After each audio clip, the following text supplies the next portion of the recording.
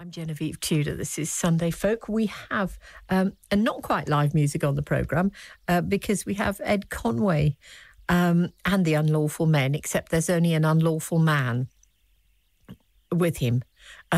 So they've come in, they've sent me a CD, which I have been listening to, and sitting in front of me without a care in the world are the very delightful Ed and Anthony from...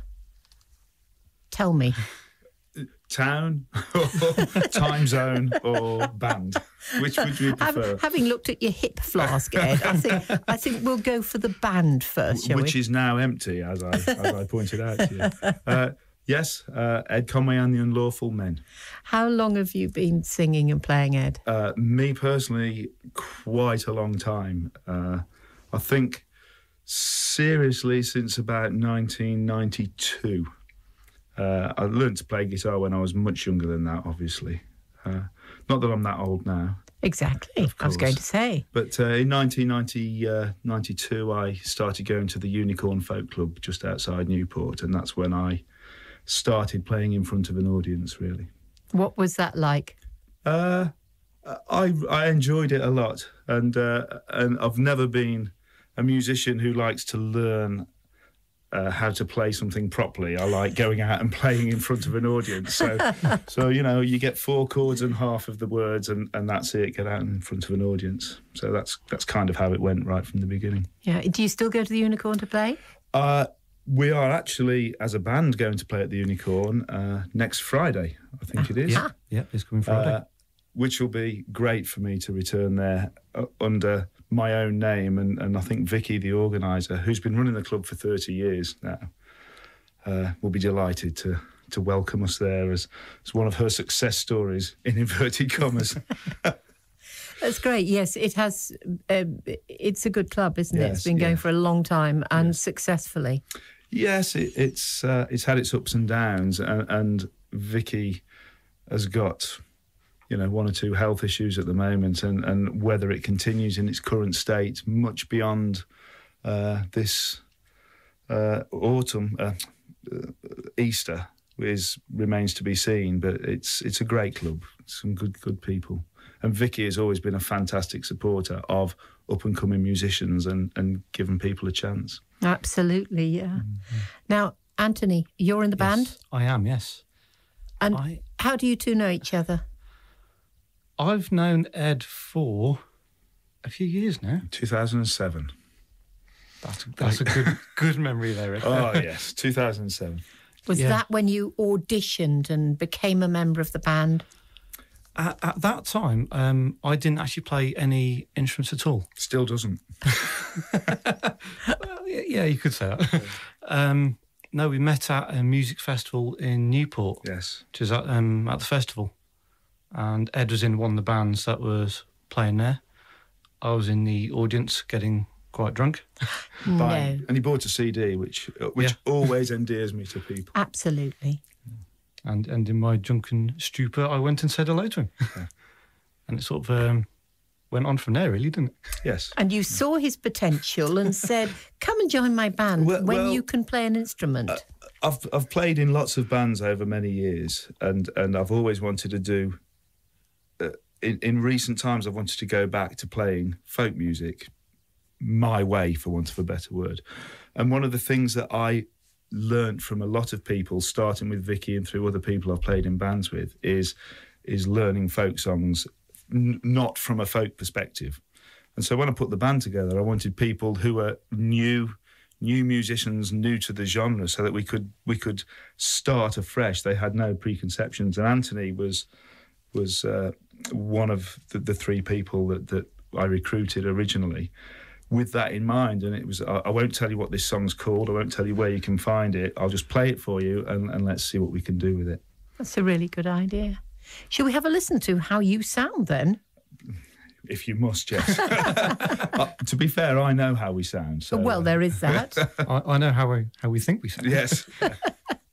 And this is how you sound on the radio.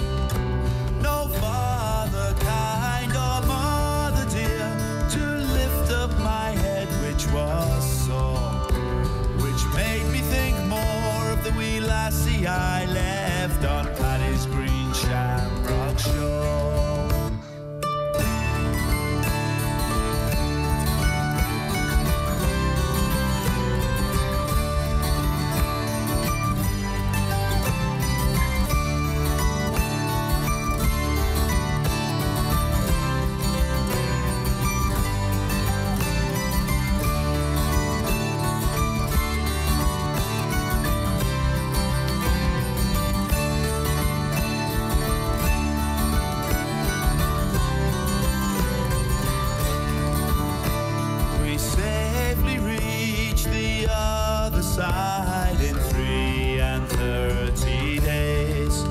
We were taken as passengers by the man and led round in 6 different ways.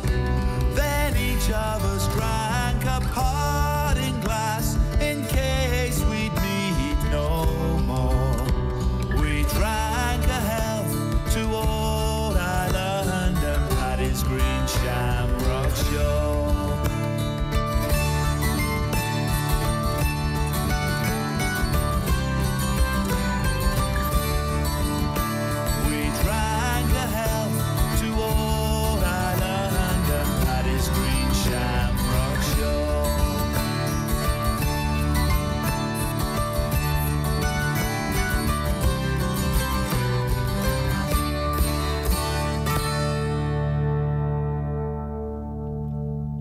Paddy's Green Shamrock Shore.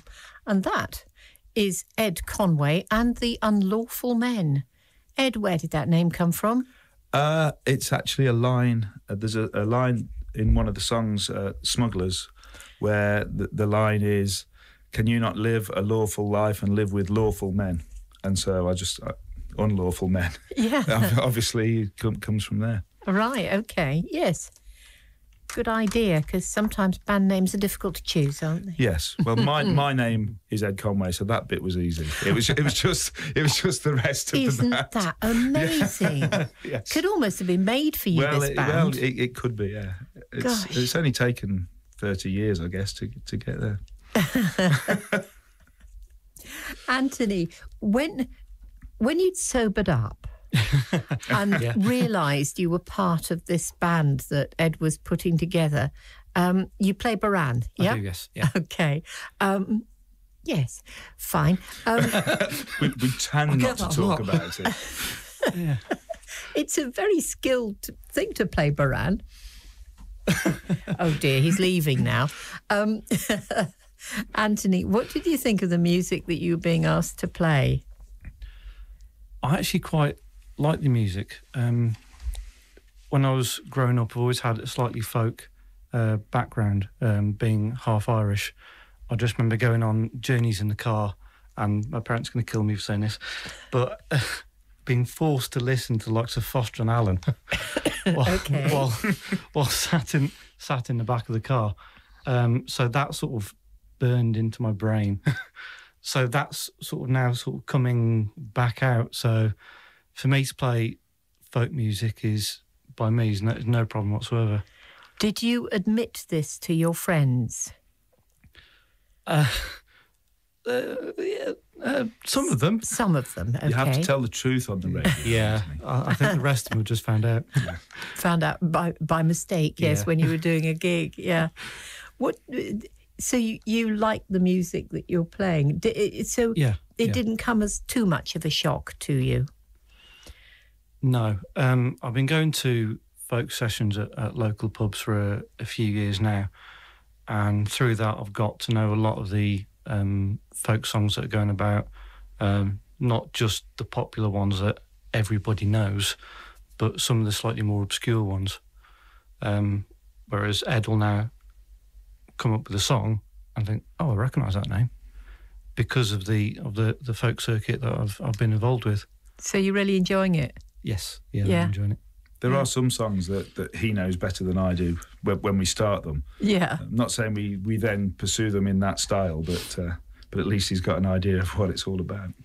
And what about the other members of the band, Ed? Who else is in the band? We've got a guy called Ben Morehouse who plays mandolin, and he's been playing in Vicky's folk band actually for a few years, and going to the folk club that way, and started pretty much like myself, wanted an outlet for his music, and so went to the folk club, and Vicky gave him that chance.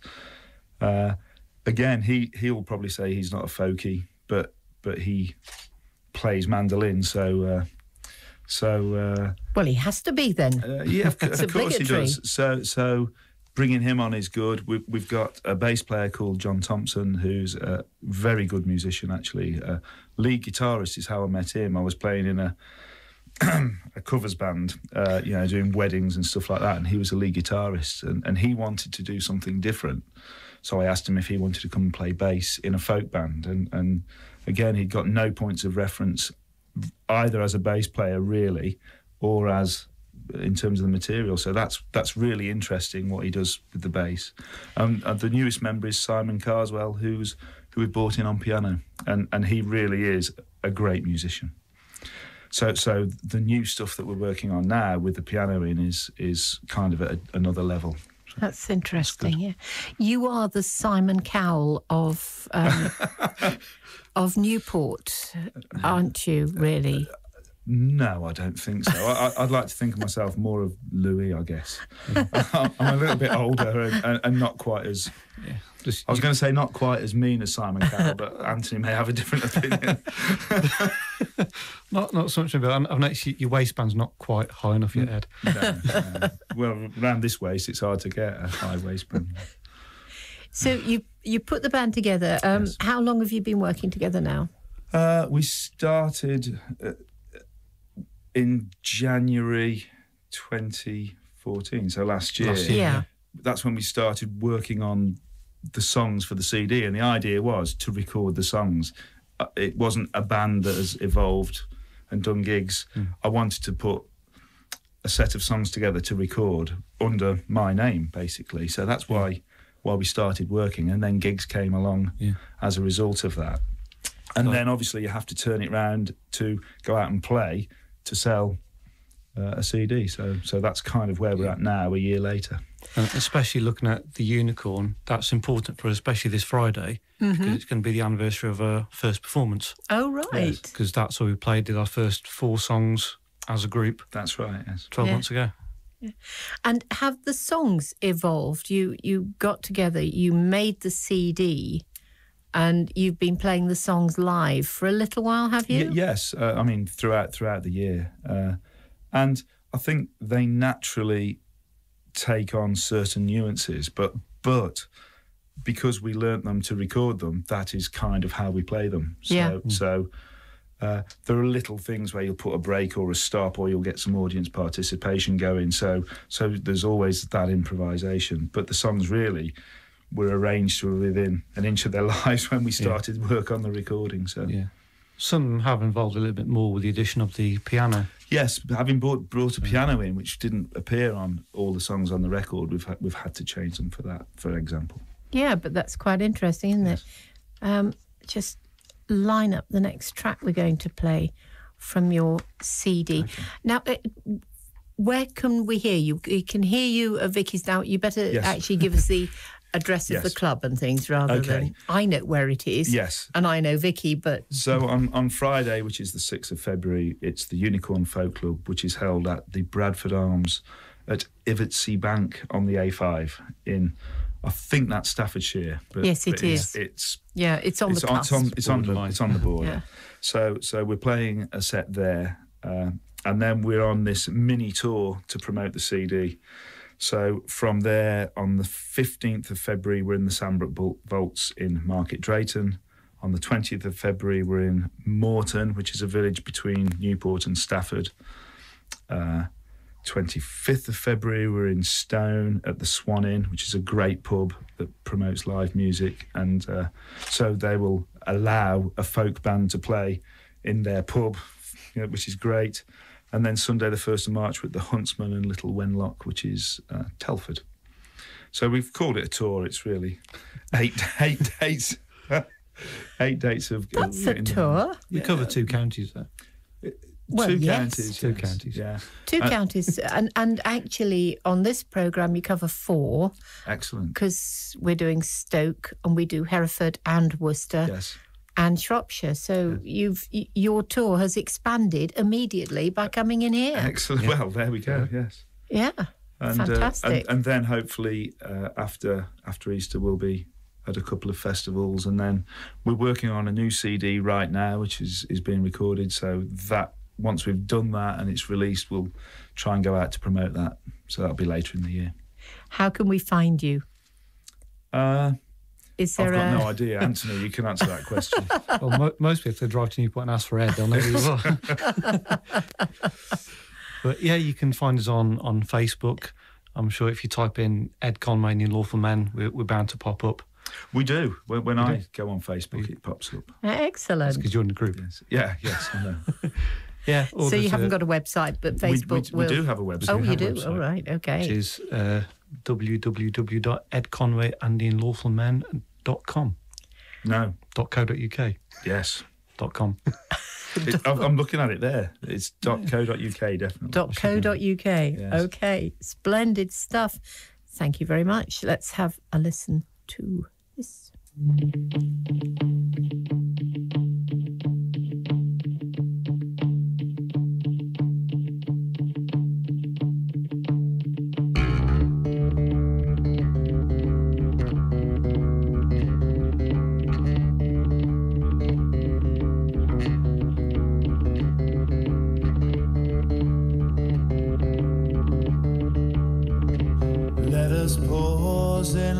Pleasure, count its many tears, while we all sob sorrow from the poor. There's a song that will linger forever in our ears. Oh, hard times come again no more. It's a song, a sigh of the weary. Hard times come again no more. Many days have you lingered around my cabin door. Oh, hard times come again no more.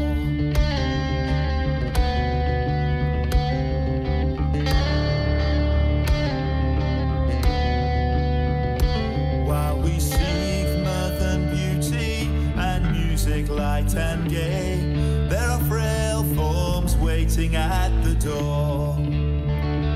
Though their voices are silent, their pleading looks will say, oh, hard times come again no more.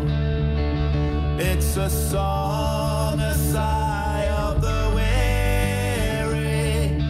Hard times come again no more. Many days have you lingered around my cabin door.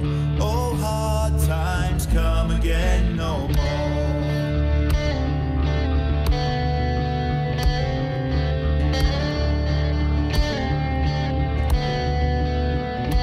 There's a pale beaten maiden who toils her life away, with a worn heart whose better days are old.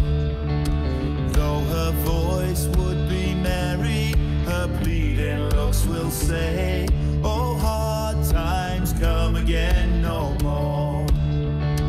It's a song, a sigh of the weary. Hard times come again no more. Many days have you lingered around my cabin door. Oh, hard times come again no more.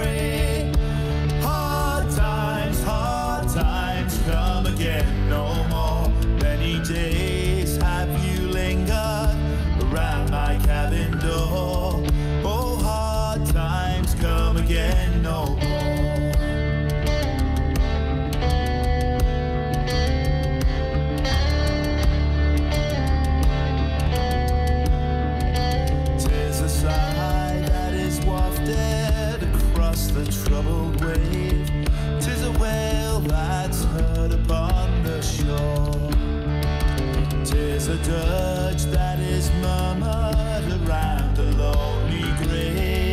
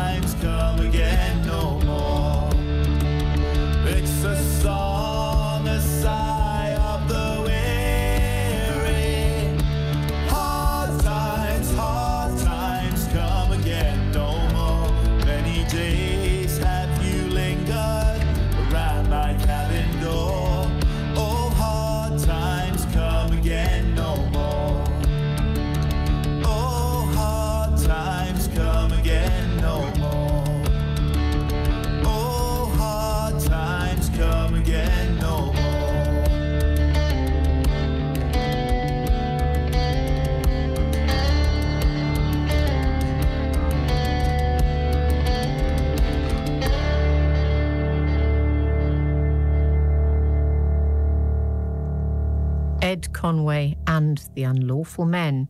Hard Times, Stephen Foster's song.